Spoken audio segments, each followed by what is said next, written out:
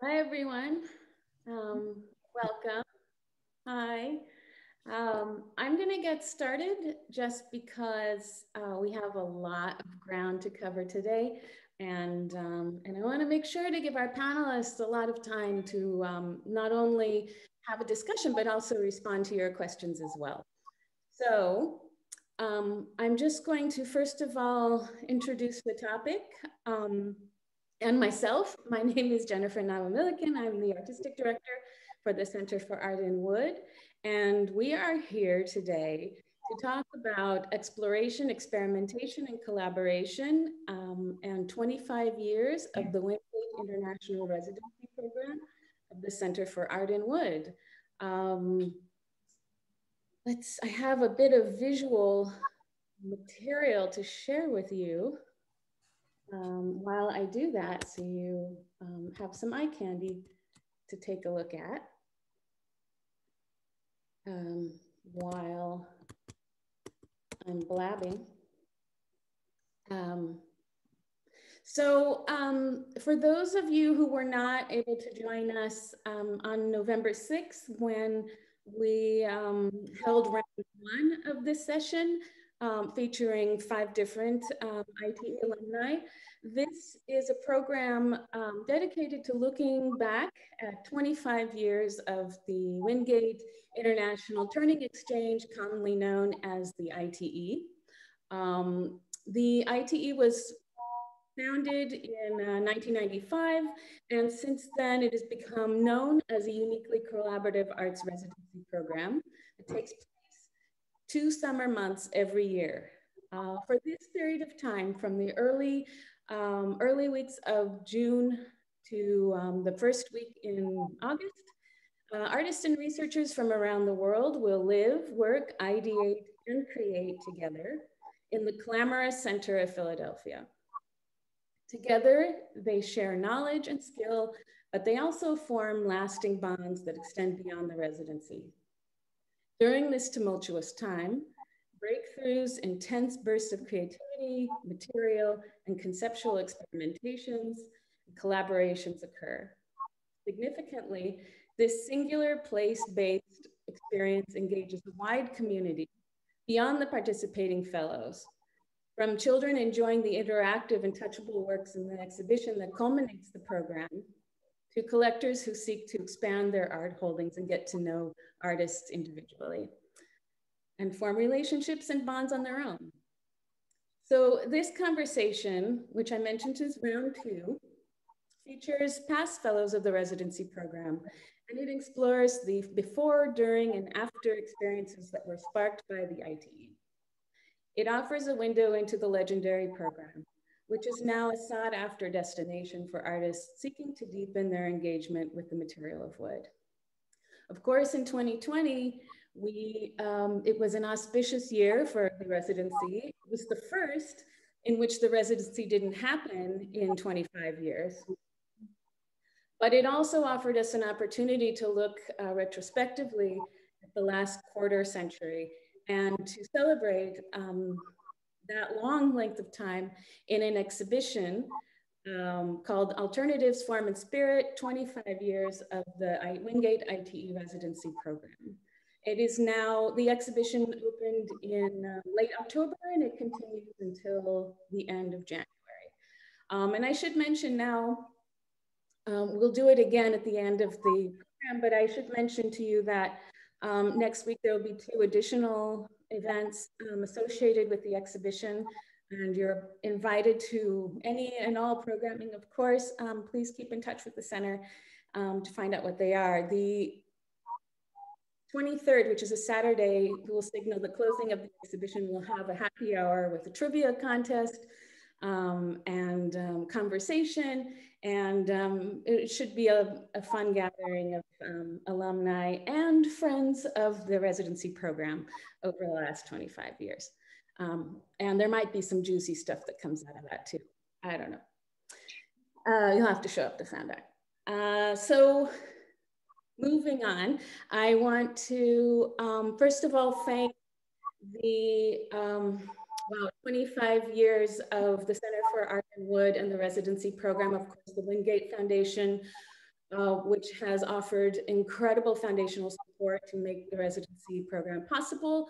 I also wish to thank the staff of the Center for Art and Wood for not only cultivating and fostering this program every year and investing the time and expertise that it takes to put on each one of these programs, but particularly Karen, who is here with us today, who was instrumental in helping the exhibition take shape and has done so much research and work in uncovering the histories and images and materials and things that we didn't know about, allowed us to tie loose ends and put pieces together to further build on the history of the residency. So it's been really, really important to be able to do this. So now I'm going to call on each of our panelists to briefly introduce themselves, and then you'll get to know them through the course of the conversation. So I'm going to start with Felicia Francine Dean. Felicia, say hi. Hi, everyone. How are you doing? Thank you for coming today. So just a little bit about myself. I'm a 2017 Windgate ITE fellow. Currently, I am an assistant professor at the University of Tennessee in Knoxville in the School of Interior Architecture. It's held within the College of Architecture and Design. The work I do focuses on looking at my biracial background, specifically with the processes that I use and the experimentation that I go through with it. I use mediums such as stone, wood, and textiles, and focus on soft systems of upholstery and hard systems too. Thank you, Felicia. Thanks for joining us tonight too. It's so great to see you and to meet you. It's great to see all the faces. Morgan Hill. Hi, Morgan. Hi. I was in the residency in 2018, and I currently live in Penland, North Carolina. I do work at Penland School of Craft, and I have a studio nearby in Spruce Pine. I work in that studio with several other wood artists and kind of dabble in different mediums, mostly using wood, but sort of let my idea always generate what materials I'm using. So that's about it. Thanks. Thanks for joining us. Morgan's work in the exhibition, of course. We'll come back to that. Todd Hoyer. Hi, Todd. Hi, thank you for inviting me. I'm one of the guinea pigs, the 1995 ITE residency. I live in Bisbee, Arizona. I have a studio at home. I continue to work with wood, and I'm incorporating metal, which was part of one of my majors in college. So the incorporation of metal and wood creates a nice balance in my work. Thank you, Todd. Thanks for coming all the way from Bisbee. Yuri Kobayashi. Hi, Yuri. Hi, Nata. Thank you for having me. And good evening, everyone. I did participated in a residency in 2014. Feels like many years ago. At the same time, feels like just last year. It feels a little bit weird to know that, to see that number 2014 in front of me. I would like to consider myself as a furniture maker, sculptor, and then I do also like to do installation, woodworker, just wood as my strongest medium to create objects. And then currently I'm in Maine, I hold a long relationship with Center for Furniture Craftsmanship in Maine.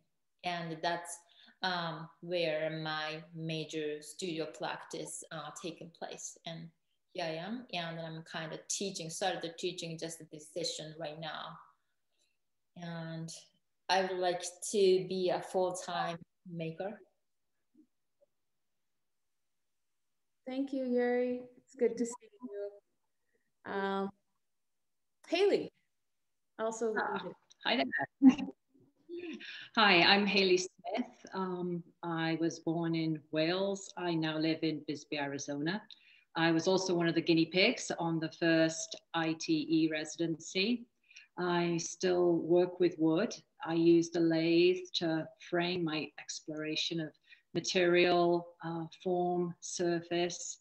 And here I am with Todd, who I met on the ITE residency. And we continue to work together, share a studio, and live here mile high in the Mule Mountains. Thank you, Haley. Thanks for coming. And thanks for sharing a window with Todd. That means you get half. And of course, this is Haley's work in the collection. I put together a few images together, just a little bit of eye candy that looks at candid shots of each of our panelists today while they're in their residency, while they're on ITE. Here we have an image of the first cohort ever in 1995. From left to right, we have Richard Hooper, we have Haley, we have Timothy Stokes, Bo Schmidt, Judd Randall, and then there's Todd on the right. And sadly, two of these members are no longer with us, Bo and Judd. Judd most recently passed away last year. So we're so glad to have the legacy live on with the works that they contributed to the center and to our history. We've had something like 100, I think it's 166, if that's right, Karen, fellows over 25 years. That's a pretty amazing collection of people. That would be a great party to have at some point. Of course, here we have Yuri, and I believe that's Jack Larimore, if I'm not wrong. At some point, Yuri, you're going to tell me what you were talking about.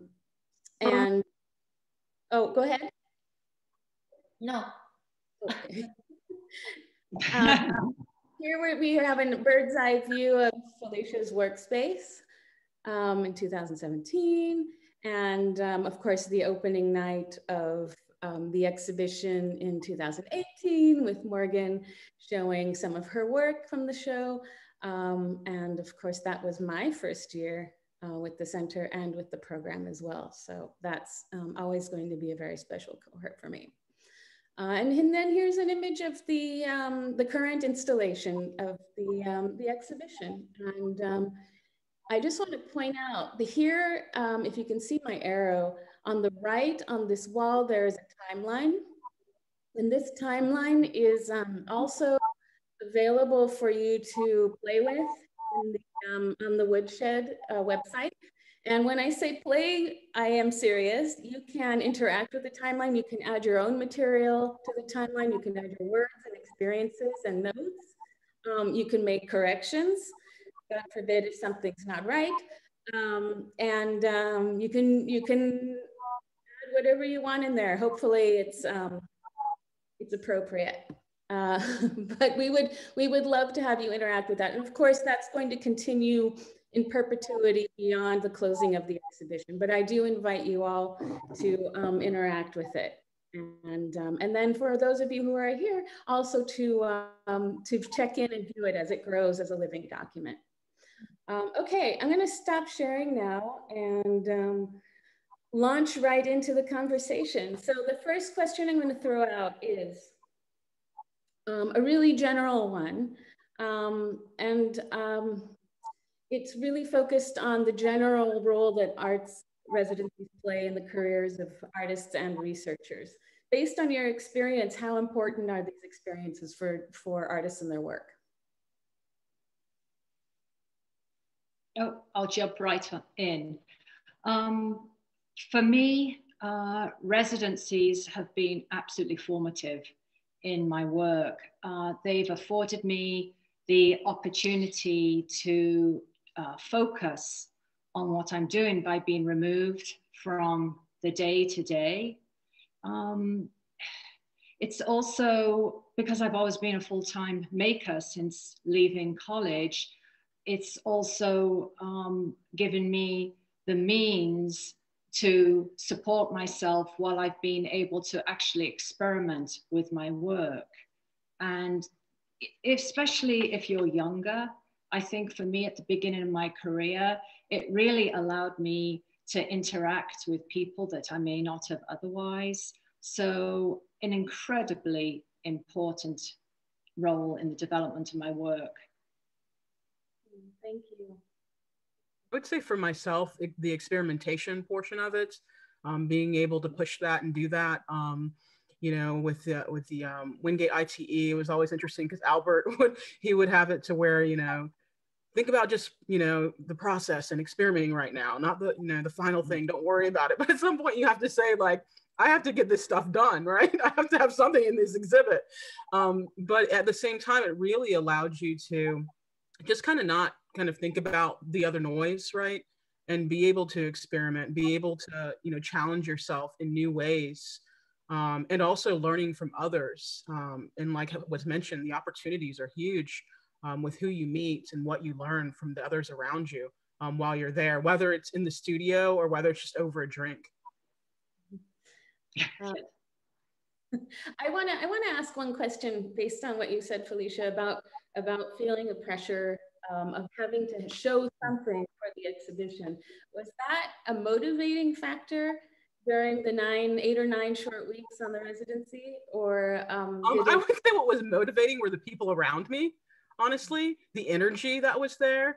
And it was like, we could still do more is how I felt like our team was.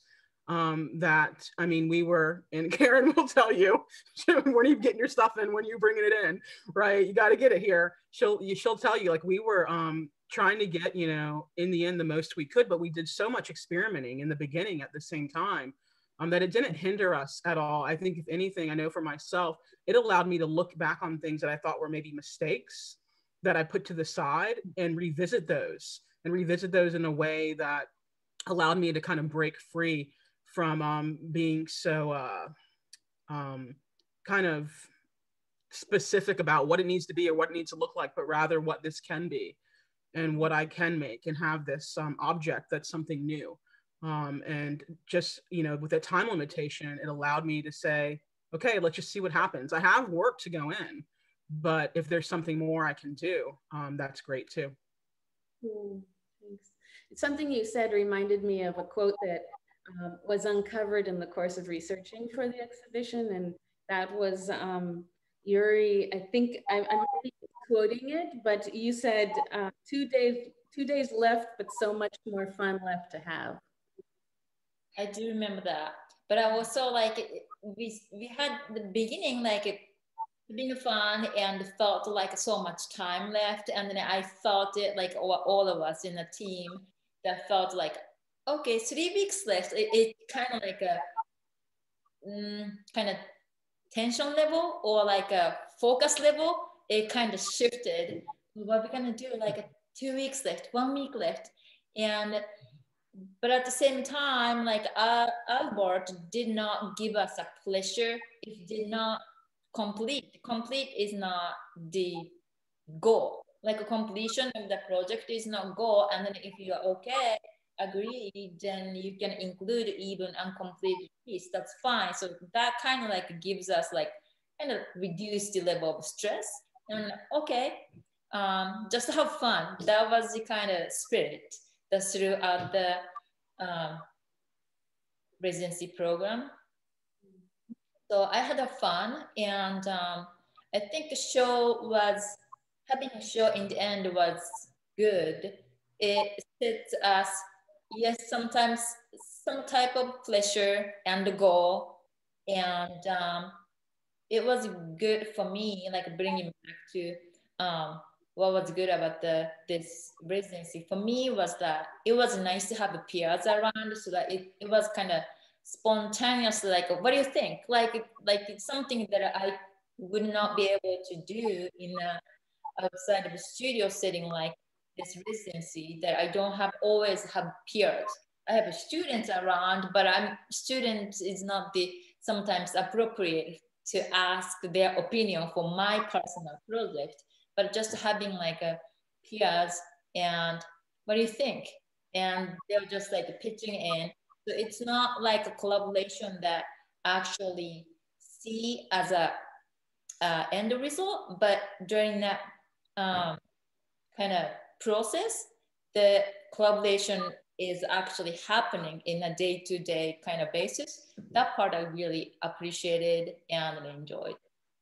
Oh, thank you. I think that really sums up quite beautifully the unique character of collaboration as it takes shape on the residency. And I think I want to come back to that later in the discussion, but I think that's a really important part of the character of it. Before I move on, Morgan or Todd, did you have something to mention during this first question? Well, there were a lot of challenges. You know, anytime you go to a different location, you have different tools, you have different machines. So there's a lot of focus on trying to figure out how to do what you want with the materials you have. In your studios, you can get a piece of wood that you know you have. When you go to residency, you have to, you know, use what they have there. So a lot of challenges, a lot of inspiration just due to being outside of your own space in a different environment. It allows you to really open your eyes and be aware constantly. Absolutely. I will just add that I don't have any other experiences with residencies like this one. So I just have a super high standard at this point of what a residency should be, because this one was just everything and more that I could imagine. So yeah. Well, I mean, I view you, Morgan, as an expert in the field, being that you live in a residency environment. Yeah, there's always, I've been in programs where I've had a work requirement, or, you know, there hasn't been the total freedom that I experienced at your residency. So that made all the difference for me to really make work that was important to me without sort of pressure, for sure. Thank you. Yeah, definitely. So that leads me to the next question, which is was touched on a little bit, especially in discussions of mentions of the opportunity to explore. But Albert, who is right here, set the guiding goals for the residency as exploration, experimentation, and collaboration. And the residency was uniquely designed to bring together fellows operating in designated roles through the fellowships that are designed for them, principally artist fellows, scholar fellows, and photojournalist, or as we're calling it now, visual documentarian fellowships. And these roles encourage interaction and, of course, documentation and discourse. In your views and in your experience of ITE, how did these parts fit together to create the unique experience that you encountered? Well, because we were the first, you know, we had no blueprint. So Judd was the photographer and the journalist. We remember one of the first few days, we all got together in the garage, set up a slide projector, and started projecting our work on the wall, just to show, you know, each of us what we did. And then Judd would ask questions, you know, why did you do that? What does this mean? I think when you're working in your own studio, your ideas are internalized, but actually being questioned, actually having to verbalize, you know, your ideas, it really helps clarify, and just the opportunity to actually kind of interact, you know, with someone who was always, you know, kind of asking questions, literally documenting the process, you know, just taking everything that you had inside and actually putting it out into the world. It was just an amazing opportunity to actually clarify.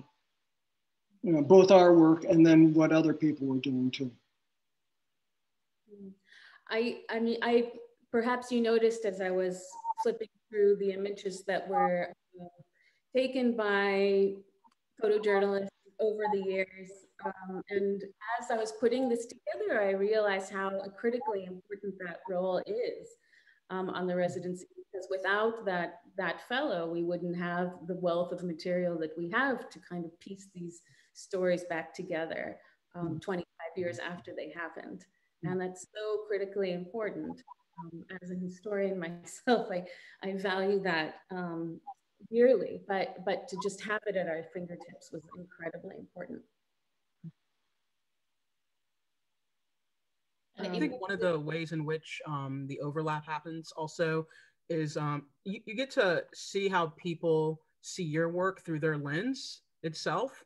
And I think that's one of the biggest things to experience. You know, it's not, you know, working in a silo at all, right? It's really like mentioned previously about questions being asked of you. And then at the same time, we're able to see others' approaches and think about our own approach to work and understand our work itself by understanding the ways in which others approach their own. So it's kind of back and forth exchange that we're able to get, whether it's verbally or just through, you know, maybe taking a break and, you know, watching your peers do their thing and work in the way and the methods in which they do. And then there's these overlaps, right, that happen in conversations about approaches. I remember with Max Brosi, we were in the dorm, right, at the university, and he was talking about ebonizers. And I was like, do you mean modifiers, like in textiles? And he's like, yeah, ebonizers. And I was like, wait, take a look. And I had this jar of a modifier, ebonizer. And so we started, you know, messing with it in the actual dormitory, you know, experimenting on woods, and him showing me what he knows about the ebonizers, me talking about it with regards to textiles, and just this idea of media and approach and seeing it through his lens, and then him seeing it through mine, I think was just really valuable. One thing I'd like to say is what I discovered on the ITE by actually working with Todd, collaborating with him, that a lot of times we thought we were talking about the same thing, and we would often find, like you're saying, we were talking about completely different things. And it took a long time when we started to collaborate to actually create a language that we could both understand. And that was kind of a completely eye-opening experience. And then has that, I just have to ask this because you are both partners in, well, you're partners in life, but you also continue your separate practices. Do those conversations continue very much kind of in the same tone? Yes, we did a group of collaborative work after ITE. We worked, you know, overseas through the fax. You know, that was when there were faxes still. And we shared ideas. Haley would come out to Bisbee, we would do some work, and then she'd have to go back. But eventually we got a group of collaborative pieces that together and had an exhibition in Scottsdale. It was probably 3 years later. So, you know, we carried on the collaboration, which was, you know, part of the ITE original goal, and yeah. And also we did another residency. We were in Australia in 2002, and we kind of revisited working together, and we produced a collaborative body of work then. By that stage, you know, we'd been working together on and off for about 7 years. And it really was a work in progress, just kind of refining both a visual and a verbal language that we both could understand. And did that have impact in your work to the present day, whether through threads of concept or approach? Well, sharing our ideas and talking about, you know, what we're doing individually, yeah, we understand each other much better that way. So yes, I mean, I guess even when we're working on our own work, we still talk to each other about it. But, you know, it's been a very 25-year process. So the language now is easier to understand. But in the beginning, it was really a struggle to even find a common language, because we would think we were talking about the same thing and discovered we weren't. Fantastic. We can pick up the thread. I think this also connects to, as Haley and Todd mentioned, the practice of collaboration forms that comes from, you know, being in this kind of immersive environment where you're 24/7 surrounded by, throughout the course of the residency, at least 6 other fellows. And then at one point, another one adds to the mix, maybe even changes the dynamic a little bit. Could you talk about that? Your experiences of that?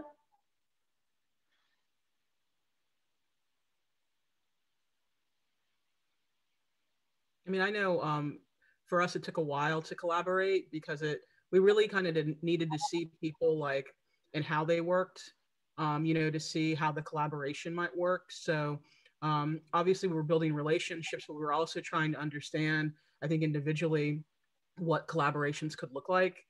Because really the dynamic between someone is huge when you're collaborating, right? So understanding like where those dynamics lie and what they might look like. And like I said, kind of the energy that's given off. So collaborations could have happened just through critiques, right?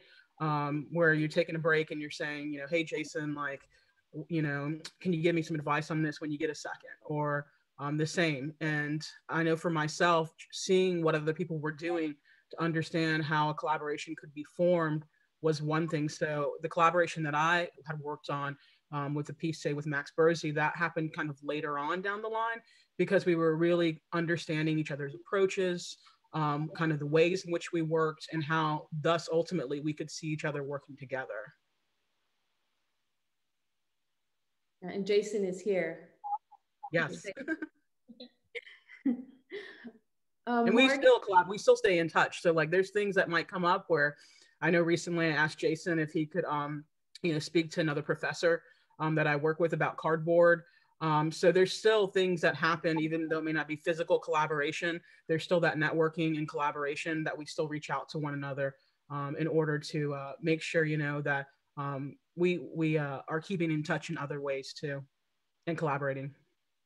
That is so critical in this field, and something that I think is unique about artists who work in wood, whether they be artists or makers or designers, that there isn't this element, a deeper element of collaboration.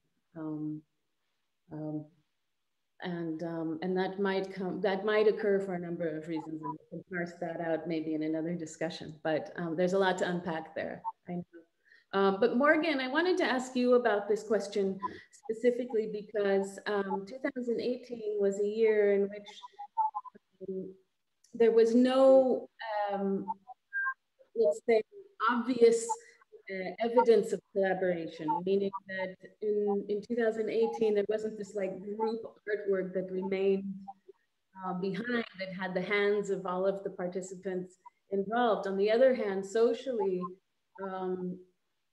your cohort really was very closely knit together.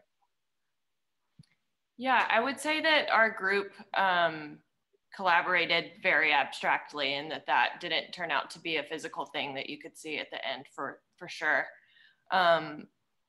There were these obvious roles that y'all had put in place for us that, you know, to sort of show how we were all different. And I think there was much more genius curation of a group behind there that we still don't know how you put us all together so perfectly. But yeah, we found that our roles were we had so many other roles as a group and ended up fulfilling these other things that we didn't realize we needed. And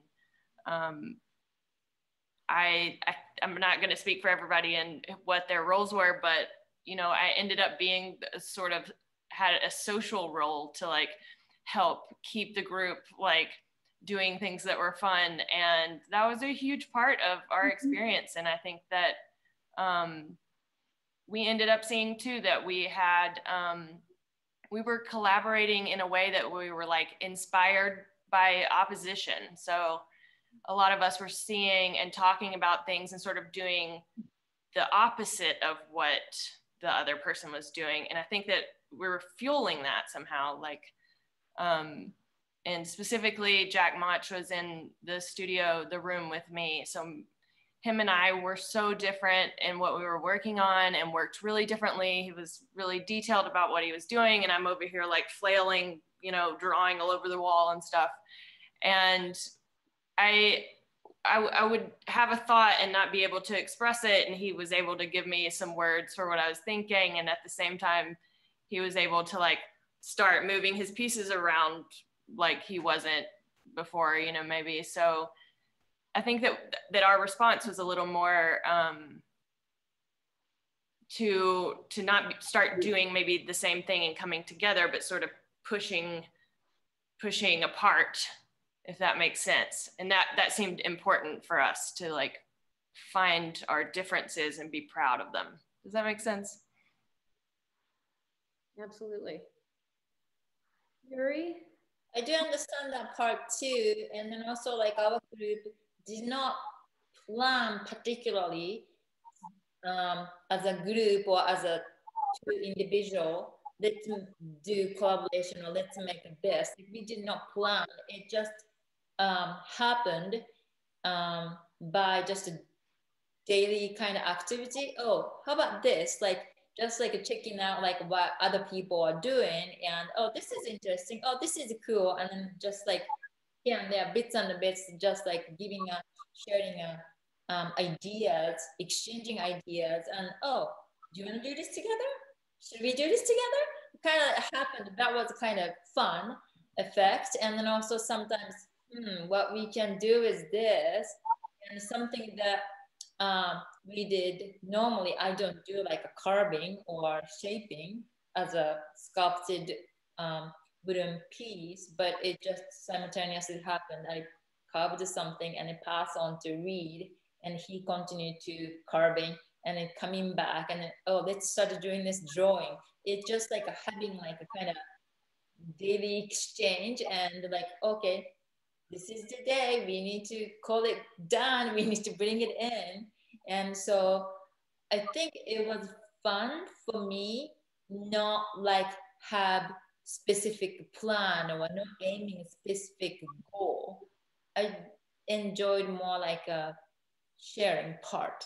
And then I think what Morgan was saying that too, the more collaboration happens not as a physical project, physical like item or outcome, but more like a daily, like happening, like collaboration as a sharing.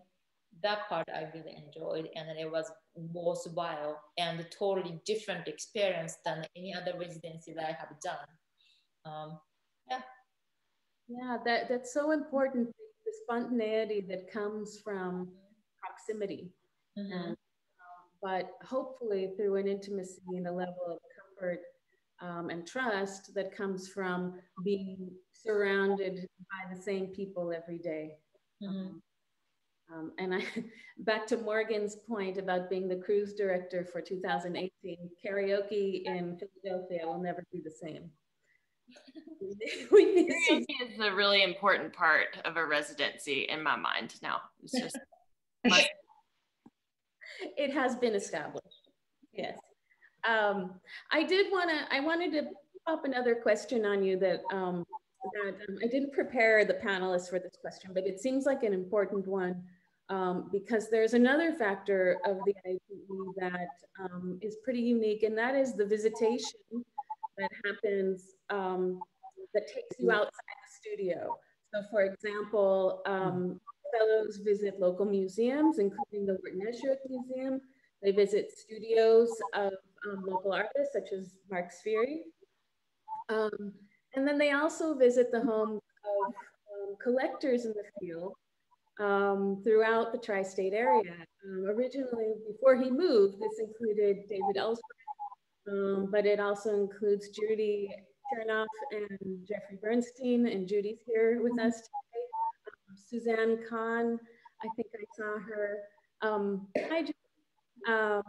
And then a number of other really, really prominent collectors in the field who really support and cultivate and nurture the field of sculpture and art and design in the material of wood.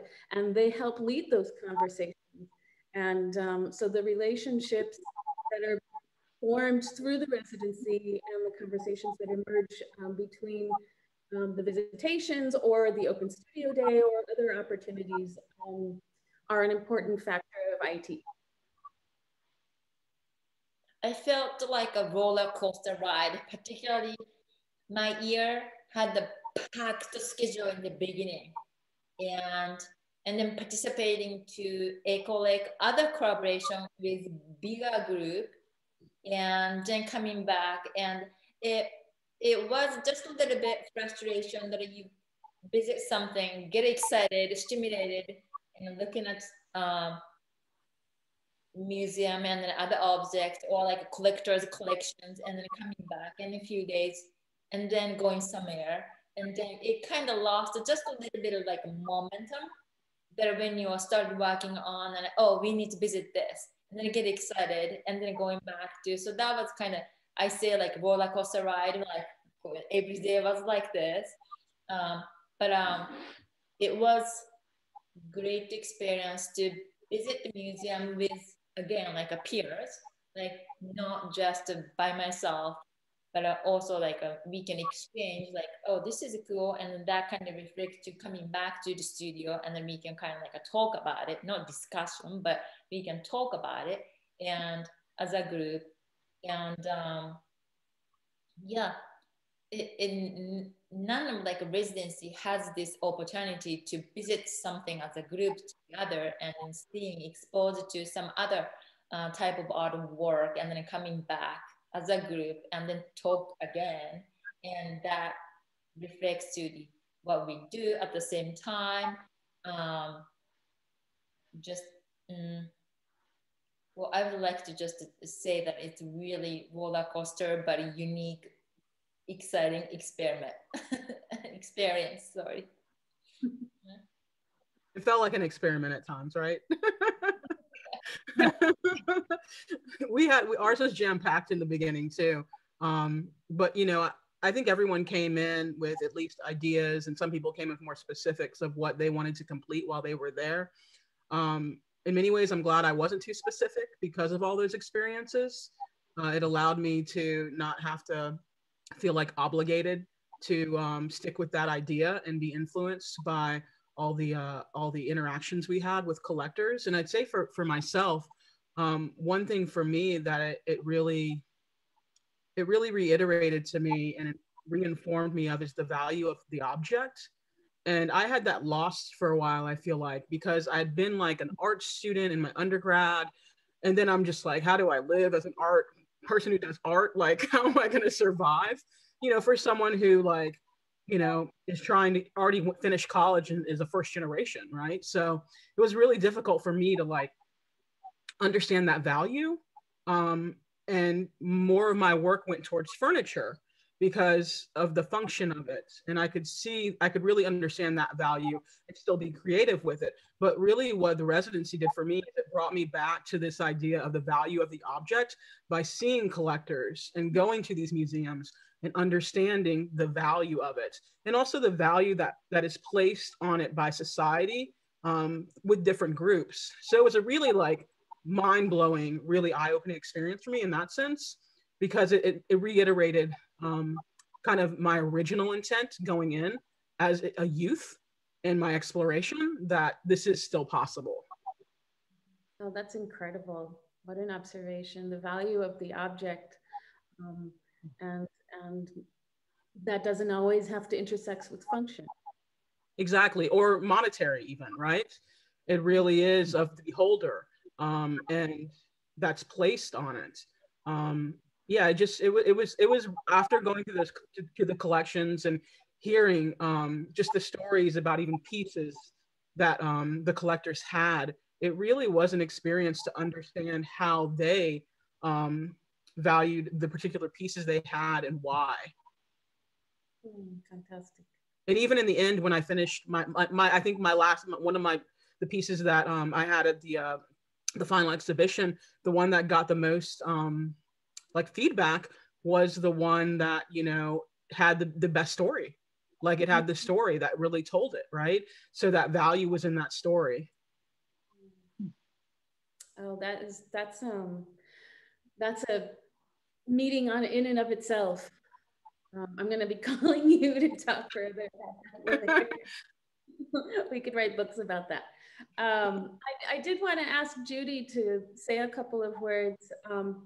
I didn't prepare you for this, and you can say no if you want, but being that you're here, I just love to hear a little bit about your experience of the residency from the point of view of someone who is a host and very deeply a part of the ITE, and someone who I've, you know, benefited from working closely with in the last year, or last 2 years, I guess, on the program. Well, this is a surprise. No pressure. No pressure. We've been hosting the ITE group for many, many years. And as you all are talking, it's just bringing back a lot of memories of how much we learned and how much we enjoy sharing, you know, our collection with people who are really excited about seeing how some people collect. Whenever the residents would come here, we would like to feed them so that they would stay a while and engage in conversation. And we really got to know them as people. And then when we came to the center for the exhibitions, it was really interesting to learn there and see their artwork after really getting to know them personally in our home. I think it's so valuable for all the reasons you've already mentioned, all of you have already mentioned, but for collectors, I think it's also really valuable for us to see the breadth of what's going on.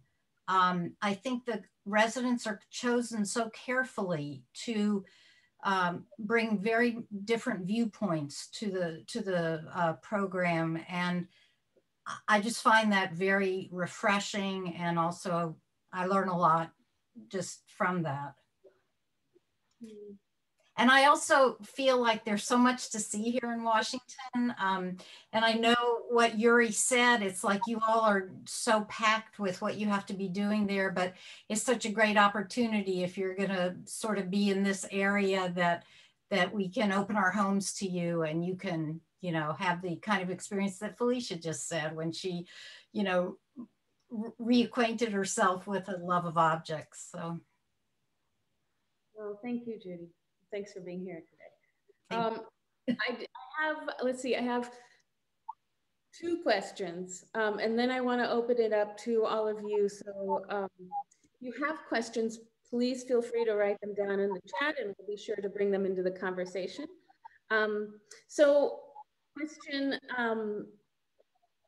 to me, it's a really important question, and it's about the residency and its impact on the wider field.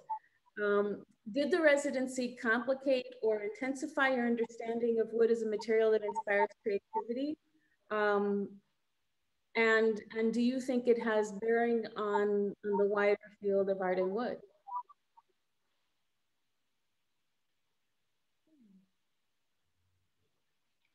Well, for myself, I teach about wood characteristics, and how they relate to trimmed objects. So I had an understanding of the material. What I discovered at the residency was ash. We don't get much ash in Arizona, and ash is a great ring porous wood, which allowed me to really playing with sandblasting and scorching and accentuating the grain. So I incorporated a lot more of that in the pieces I did during the ITE. I would like to talk about the importance, I think, that the residency had in terms, for me, as a material. My background, when I was actually in school, I was actually majoring in printmaking. And it was accidental that I started working with wood during the second year of my program. I went into the library and there was a book on the shelf, the George Nakashima book, Soul of the Tree. And that gave me such a reverence for the material. But because my program was idea-based and not material-based, I really struggled with working with the material. So in 1995, one of the things I requested was that we could possibly go to the studio of George Nakashima, which was an incredible experience. I mean, kind of, you know, very spiritual, you know, going there with a group of people.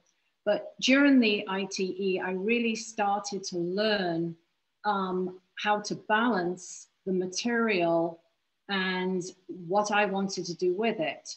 And a lot of the other residents who had a lot more experience with the material helped me understand it from a technical point of view. And so for me, the ITE was kind of like a real starting point, my personal kind of journey, kind of like, you know, a marriage between ideas and materials. So for me, it was kind of an incredible experience.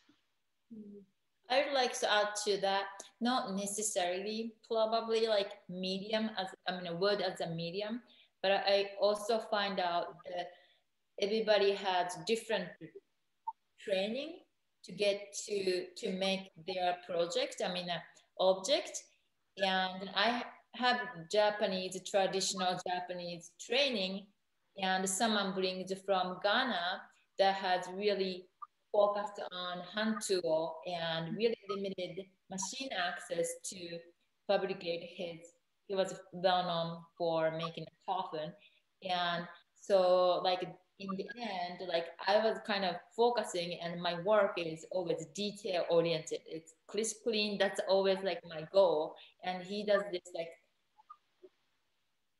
using like a hand tool, and it's not like loose, but I kind of open up my goal to be, this is not always like the preciseness is not always a kind of answer. There is a way to do woodwork in a different way or a different approach. Is I kind of started accepting that, or like allowing myself to do it. So that's kind of like a reflecting to my, when I approach to sculpture and when I make fine furniture or commission and when I do installation. So there is a kind of range from the preciseness or approach to the woodworking. Does that make sense?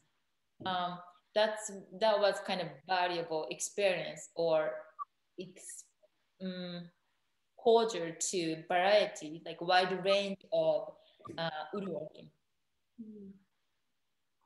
For myself, working with wood, you know, it really opened me up to understanding about kind of growth and regrowth and transformation. Coming out of this residency, I focused a lot on materials and experimentation.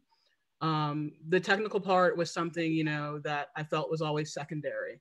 That's something you can learn, right? But to really understand the material and look at it in new ways and understand its composition through the hand was something I'd always really enjoyed.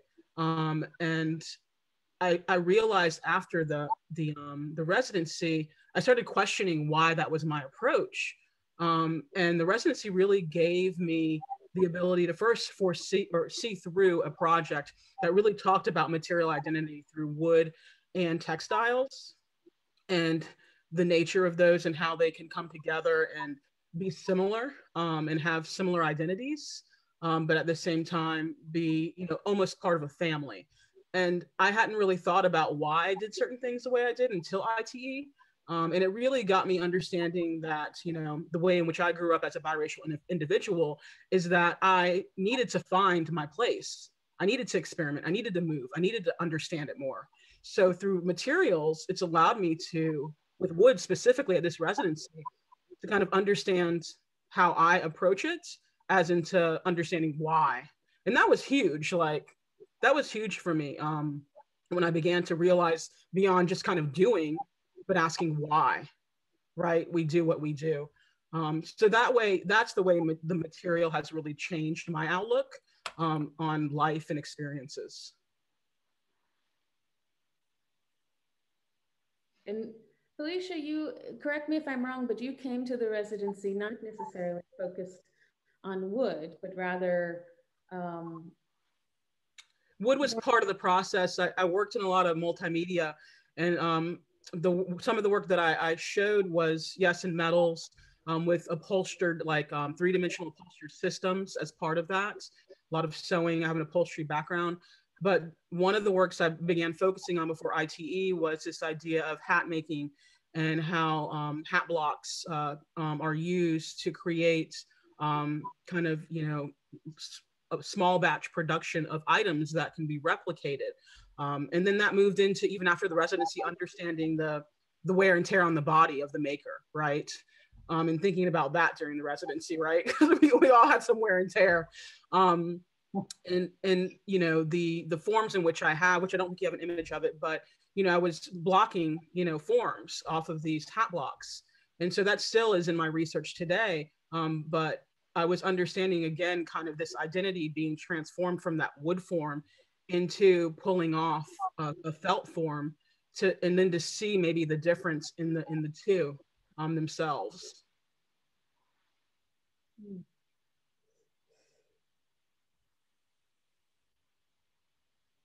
Anyone else before I launch into the last question? And I do want to mention that there are other alumni here with us tonight. I see Katie Hall.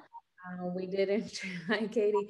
We introduced Jason Schneider, who's here. Suju here, and so I feel it's really important to ask this question. As alumni of the Windgate ITE residency, what is your advice for the fellows in 2021? When they show up in June, what can you tell them to help their experience? Don't expect anything specific, just come with free, have fun. I agree with come with an sorry. Yeah. Go ahead. Roller coaster ride that Yuri talks about, if you can just get on it and just let that happen. There are so many things that are given to you that if you are looking to just go in a room and start making something, that maybe you need something else. And if you're open to that, there's so many other things being offered. Right. I was just going to say, come with ideas, but expect changes. I'll never forget Jack Mouch, who was in the 2018 cohort. He told me that he showed up with a very prescribed kind of idea of what he was going to be doing. And when he ended up in the center of Philadelphia with the heat and the noise and everything going on and all of the activity, he had to learn how to abandon that and kind of embrace the conditions that he was under. And it changed the body of work that he was creating and working on. And that kind of versatility and being ready for anything has really stuck with me in the ensuing 2 years of experiencing this unique program from my perspective.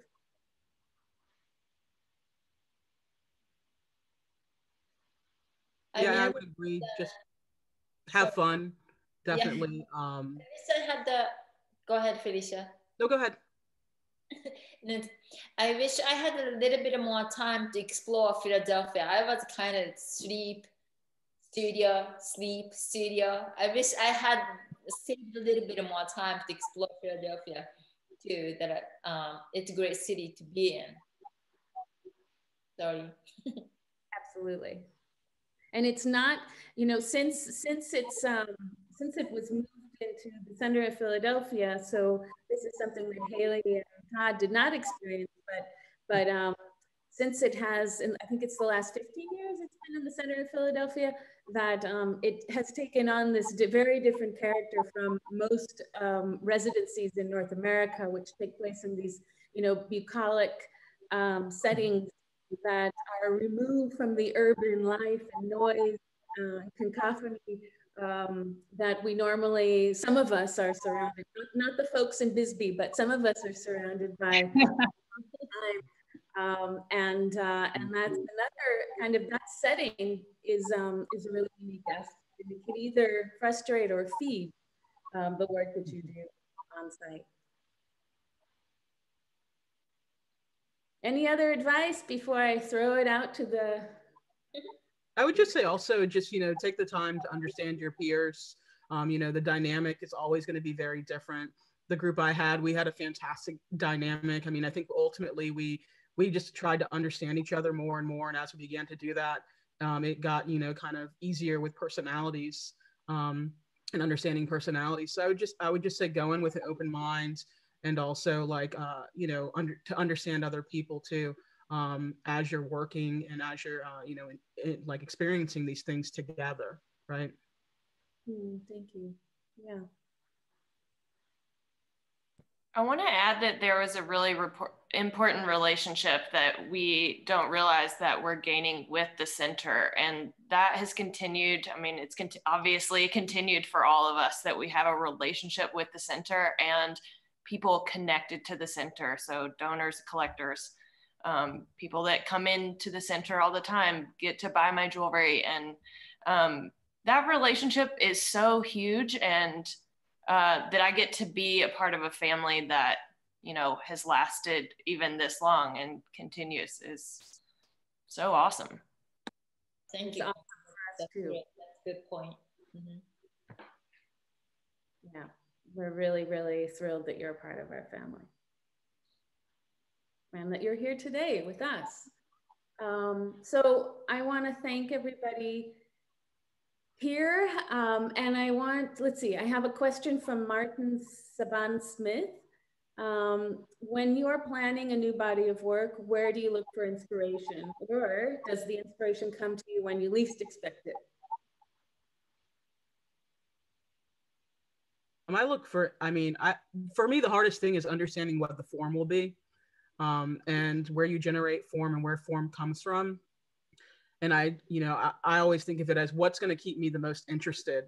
You know, what am I really going to get into and want to be, you know, looking at and staring at for hours on end and working, you know.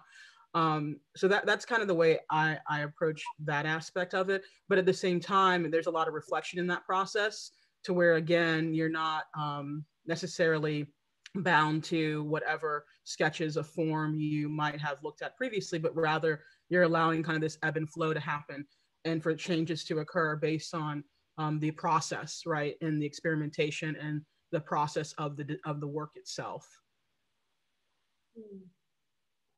Great. Anyone else? A lot of my work is kind of a stepping stone from the previous to the next piece, so that it's just kind of a continuation of ideas, perspectives, and of course, environment makes a huge difference. If I'm at home, there's pretty much a smooth flow. But when Haley and I did a residency in Australia, we started from scratch. We dropped everything we knew in terms of form and direction and started with the inspiration of Australia itself to create a new body of work. I was sitting here thinking exactly the same thing. I've never actually sat down and really planned for a new body of work, a new direction. They've just happened spontaneously, other than when Todd and I have actually collaborated.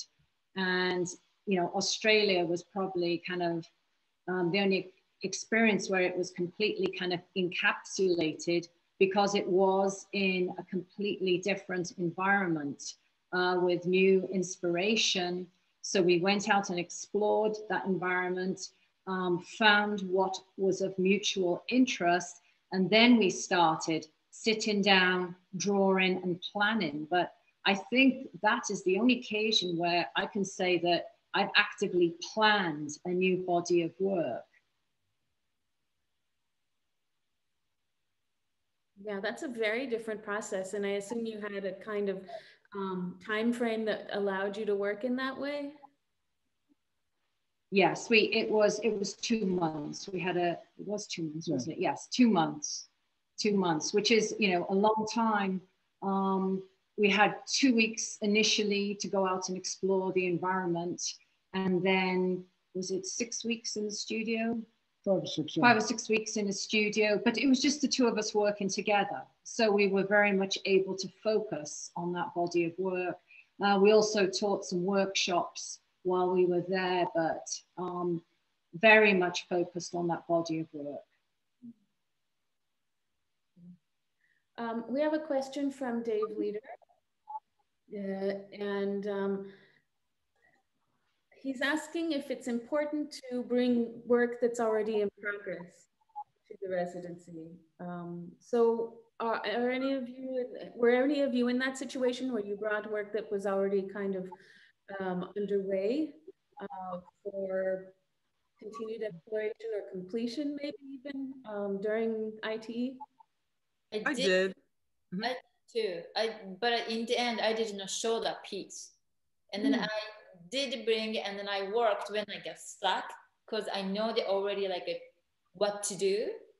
And I brought it, and then I played with it a little bit, but in the end, I did not work at all. And I did not include in that show either. Yeah, I did. I actually, I brought the ideas with me to foresee one of the projects through. I honestly wasn't sure if that was going to be the case. I just kind of had it on my plate, right? If it's there, it's available, if it works, if it happens to happen. But it was some work I had done on some research at a millinery class, actually, at Penland, that I had been at as a graduate student at that time. And I continued that work when I was at the residency with ITE, and was able to foresee that through. But it wasn't something I necessarily knew that I was going to do. It just kind of, I came with my sketchbooks, you know, and I came with some wood if I needed it. And that was really it. To have something in your pocket. Yeah, exactly. Well, you also brought your shop bot. Oh yeah, my car, I have to say, my car was loaded up. Don't get me wrong, because I didn't know what to expect. I did bring a lot of materials. And yeah, ShopBot, they allowed me to bring one of their small ShopBots. They sponsored me, which, you know, I just happened to ask, and they let me bring a small ShopBot. And I figured I was going to be turning, honestly, blocks while I was there during the main time. But we were a group that was at NextFab in addition to UArt. So it was a little different.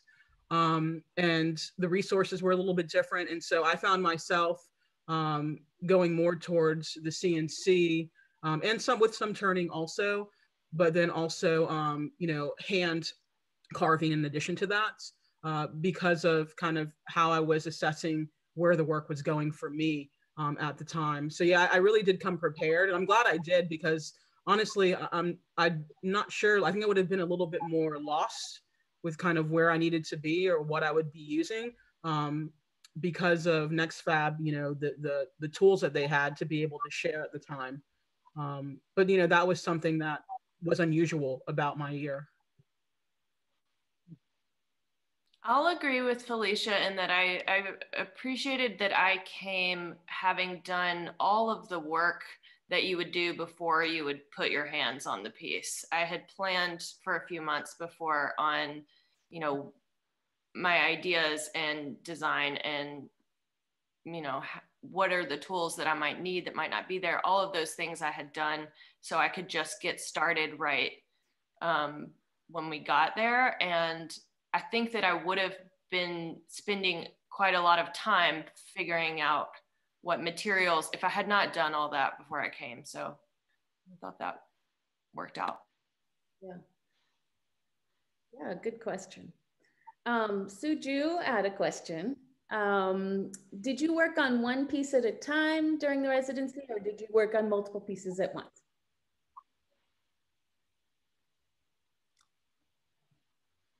Multiple pieces at once. And yeah, my project going and piece with someone going, so like multiple pieces all at once. It was, and for me it's harder because I never worked that way in my work studio practice, so that was hard. But it was going back and forth. I do this a little bit and then collaborate piece, and I did multiple pieces all together. And one piece that I did not complete, that I did not include in the show, but I was quite happy with what we got. Yuri, I need to know, did you ever finish or resolve that piece that didn't end up in the show? Will you ask me again? Did you ever end up resolving that one piece that didn't end up in the exhibition? I have it in a storage place and and uncompleted. I should revisit, but it's really difficult to revisit, to go back to the momentum and passion about the piece. So I should revisit sometime soon. Yeah. Let me know if that happens. Yeah, I will. Yeah, I also worked on multiple pieces. I mean, that was the challenge because I'm used to just working on one piece at a time. But due to the short period in the studio and the exhibition at the end, you know, you'd work on one piece and then get to a point where it would need to sit for a day or two. So you go on to another piece, and yeah, it kept me very busy. Aoya had 4.5 weeks in the studio, so things were pretty condensed. Yeah, I also worked on multiple pieces at once. And I think what allowed for that too is the scale. I usually work at a larger scale and that, you know, means that I'm probably focusing on one piece normally. Though there might be ideation and things, experimentation, mock-ups, things that happen in between, right? That could go towards any piece. So maybe that work on the front end is really about all the pieces ultimately, right? But really what it ends up focusing on a lot of times for me is one piece. But the scale I was able to work with at ITE allowed me and afforded me to do multiple pieces at once. I did multiple pieces at once too. And I ended up having several different studio spaces. So I think that's how, you know, having a space where I was sleeping, having a space in the school's kind of metals area and in the wood shop area. So I just had stuff laid out everywhere. Absolutely. And Morgan, you were torching things at once. Everybody was so accommodating at that school to let me just go in other studios and do what I needed to do.